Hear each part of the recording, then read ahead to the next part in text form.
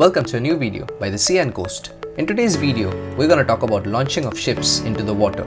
So have you ever thought how are ships made? Even if you haven't, do you think they've been made on the waters itself?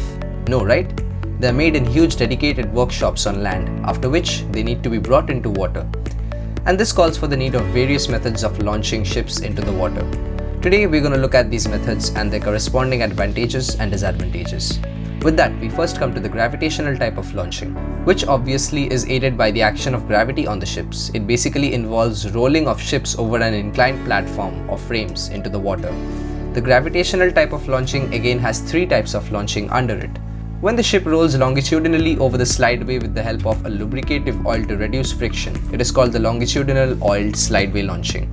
Its advantages are that it implements a simple equipment and can be used for a wide range of vessels. However, its disadvantages are that the oil used can pollute the water and that a huge pressure acts on the front part of the ship during this method. When the ship rolls longitudinally with the help of rolling steel balls instead of a lubricative oil for reducing friction, it's called the longitudinal steel roller slideway launching. The only difference in this method is that there is no oil to pollute the water. However, the initial installation charges are quite high.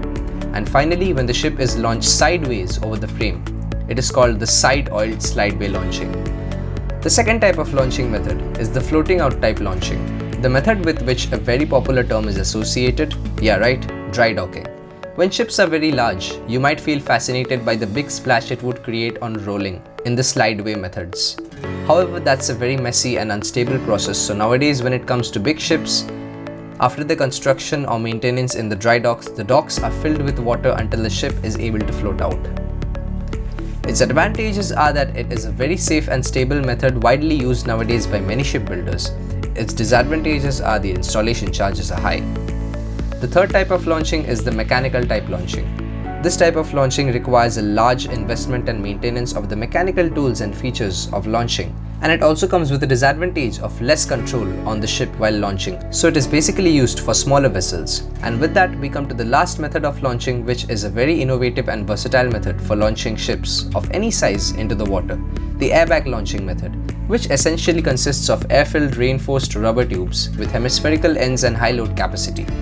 Many such tubes are placed one after another in a proper sequence on a slanted ramp, and they guide the ship by the virtue of gravity into the water.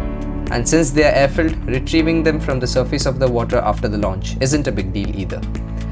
Its advantages are that it is a very time and money efficient method and can be applied on a wide range of ships. However, this method is not as simple as it seems because it needs a neat prepared ramp for launching and proper water level, which otherwise can pose a danger to the ship or cause fracture or bursting of the airbags.